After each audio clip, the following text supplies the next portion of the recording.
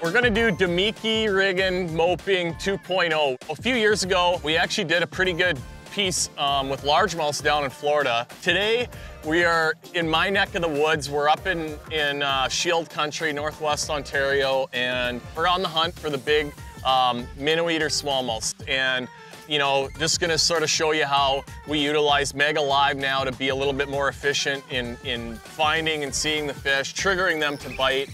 But now with the forward sonar, we can see them out in front of us, and it's a lot more about presenting the baits to the fish, you know, before they know you're there or before you get on top of them. Beautiful day in Sunset Country here. Let's go see what we can catch. I'm gonna show you a couple quick tricks on rigging up these ElaZtech baits on a jig head. My program today, I'm gonna run a 5-inch scented jerk shad on a 3/8 Smeltinator head with a 3/0 hook in it, a little bit bigger hook for the 5-inch, and then I've also got a 3/8 with a 2/0 that I'm gonna put a 4-inch bait on. And that's, you know, just give them a couple options. I sometimes like the 4-inch for when I get on top of fish for fishing vertically, but I like the 5 for casting and just a little bigger profile, a little bit easier for the fish to see. And, you know, usually that's the deal, is just try and get them to catch it and see it. And this is a new color we got, Gussy's Blue Glimmer, pretty pumped. Pearl with a little bit of a blue hue to it. And in a lot of the tannic water that we have up here in the north, the water's clear, but it's not zebra mussel clear. This sort of blue pearl color really glows and looks good. So I've rigged a few of these up so I can kind of do it pretty quick and easy, but sometimes you measure, you know, where you want the hook point to come out. So one of the tricks when you get the bait to that point, pinch it on the bottom and you actually just sort of snap it, just like that. Just sort of snap it, and then you can work it around, but see how that's perfectly straight? You want that jerk shad to be perfectly straight on the jig head. If it's not, it's gonna spin and twirl, not look natural, twist your line up, and you're just not gonna catch as many fish.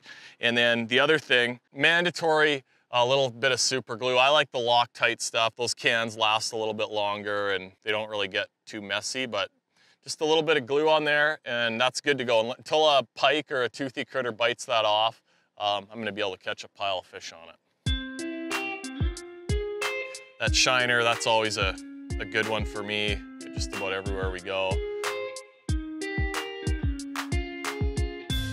So my bait's right here. There's a fish on it. That looks like a big blobby bass, kinda. There's quite a few of them down there near the bottom.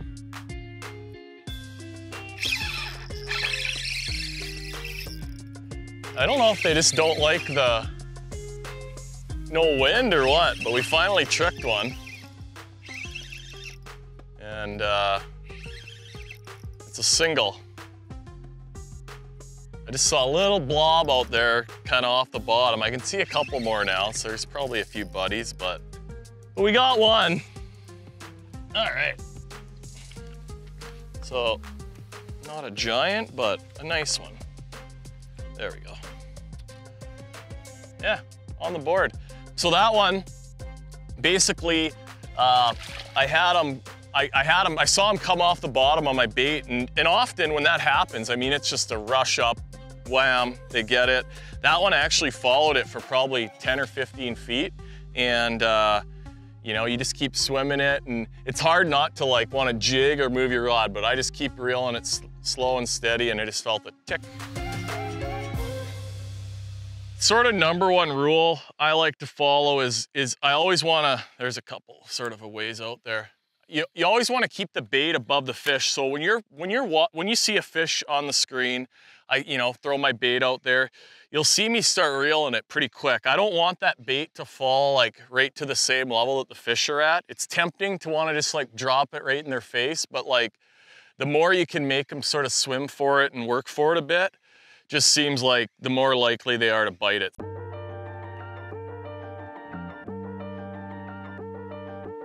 So it's that one. Oh, that feels good. Those ones were angry about it. Look at them all. Yeah, that's a better one. Look at the screen. There's probably a school of like 20 down there maybe. I don't know, there's so many. Wow, that's a real minnow eater in the north, right here.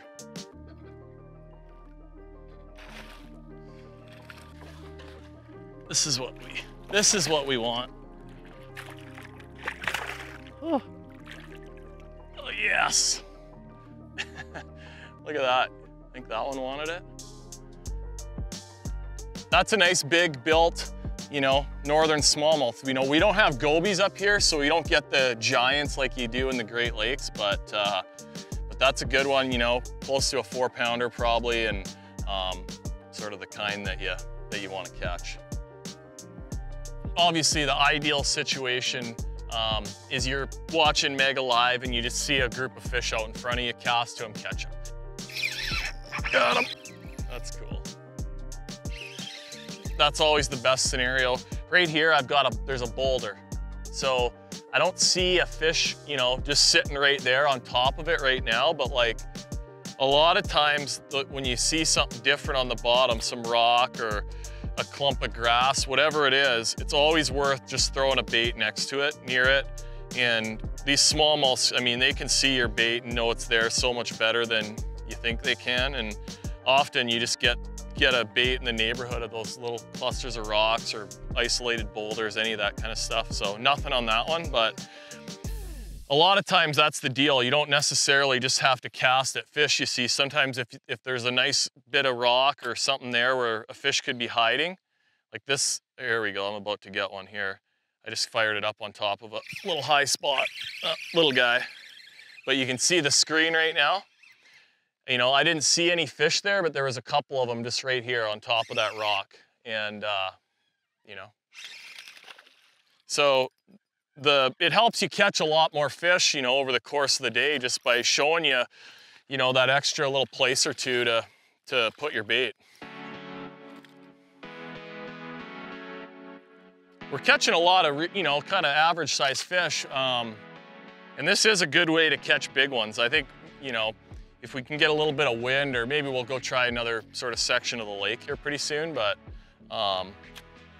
yeah, a little bit of, I was gonna wash my hands, but looks like I'm about to get tapped again here. Oh, missed him. Look at them all up there. So my bait's right here, and then there's a couple fish just kind of cruising along.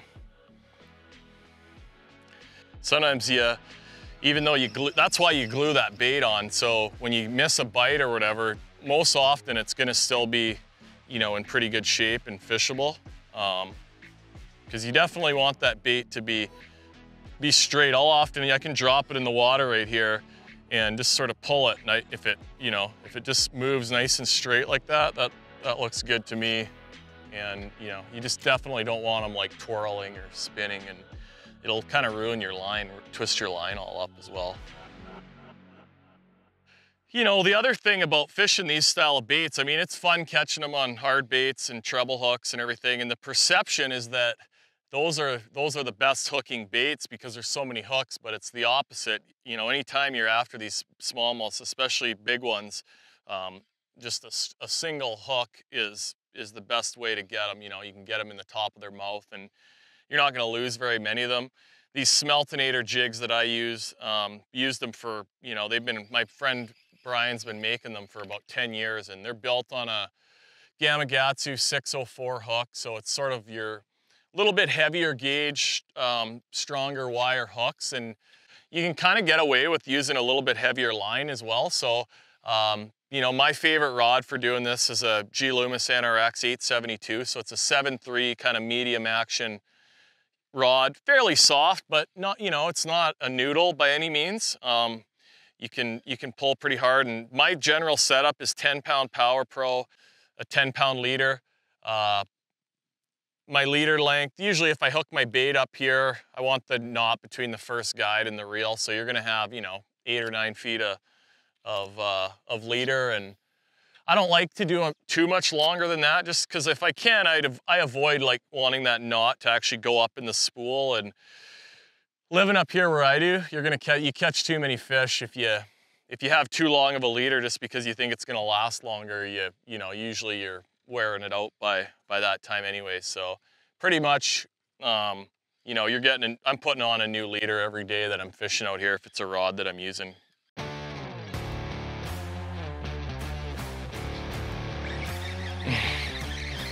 Small walleye.